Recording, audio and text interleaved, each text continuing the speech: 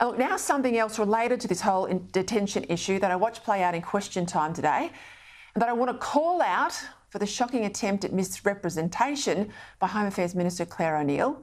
Now, no surprises, I think she's one of the worst performers in the government, not only in terms of repeated displays of incompetence and bungling and repeated demonstrations almost daily that she's clearly out of her policy depth, but she's also a poor performer politically. Now, those who haven't been around the parliament long, particularly women like O'Neil, think you've got to be shouty and some sort of fake tough to cut through. Well, that's not true. Competence equals cut through, and some of the most effective performers are the most clinical, on top of the detail, rarely caught up making the sort of policy stuff-ups that O'Neil makes on a daily basis. Think Julia Gillard, not as PM, as Deputy Prime Minister. So too a former Senator, John Faulkner, Labor Senator in the upper house. O'Neil's problem is she's loose with the truth. Andrew Giles skewered her on this week when he found those emails from back in September about the detainee issue that directly contradicted what she told him on camera in November. And today, though, she hit a new low, trying to blame the whole issue of the child rapist, the bloke we only know as NZYQ, on Peter Dutton. NZYQ would not even have been here were it not for the incompetence of the Leader of the Opposition. Order. I make no apologies for doing everything I could to get this person out of the country. I'd contrast that with the Leader of the Opposition because he's the reason that NZYQ was here to begin with. Must have been in the talking notes because here's her hapless junior minister, Andrew Giles, as well, running the same lines. But I can tell you who did make a decision, Speaker. I can tell you who did. The Leader of the Opposition.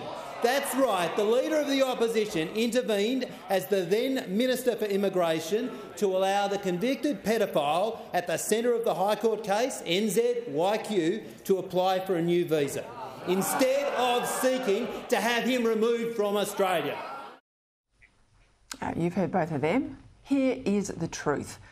Those claims by Labor are desperate and they're completely false.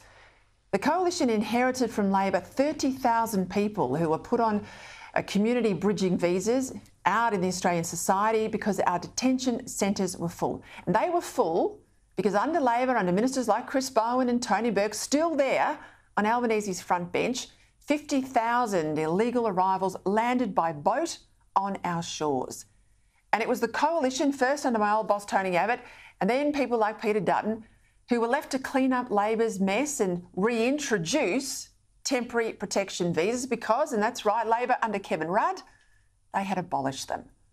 And in order to clean up the mess, assessments had to be done by immigration officials on an individual case-by-case basis, on the basis of people claiming protection as a would-be refugee. Now, you can't determine what to do with an individual until their status has been determined.